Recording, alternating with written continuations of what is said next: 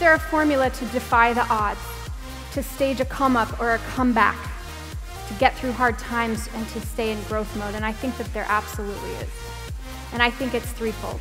I think it's mindset, I think it's character, and I think it's action. So embrace those failures.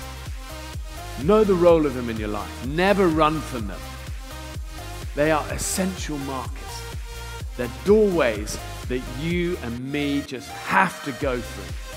There is absolutely no excuse for any young person to turn around and say, well, it's not like it was in your day.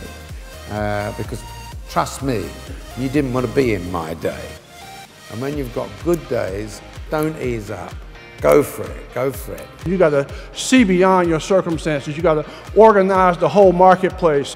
If you want success, if you want freedom, if you want abundance, or whatever your vision is, you are going to be challenged by your environment. I am the first robot citizen of a country and the first robot innovation champion for the United Nations. When you bring your passions into your work, passion is infectious. Do you take time to remind yourself how good you actually are? How many times you pat yourself on the back and say, yeah, do you know what? I'm good at what I do. If even the very best need a coach to get to the top, what does that say for the rest of us? And I handed the guy my prison card. And he looks at it, I said, it's a valid government ID.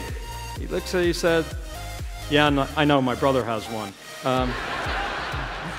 And he let me on the plane. And when you say to him, but Seamus, the sign says road flooded, he'll turn to you and say, I'd say that's their ages.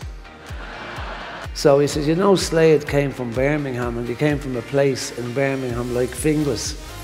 And I thought, what do you mean? You know, oh, they're just ordinary blokes. They came from a place like Finglas, and that was like an epiphany for me that you could become somebody from Finglas could become a singer, you know.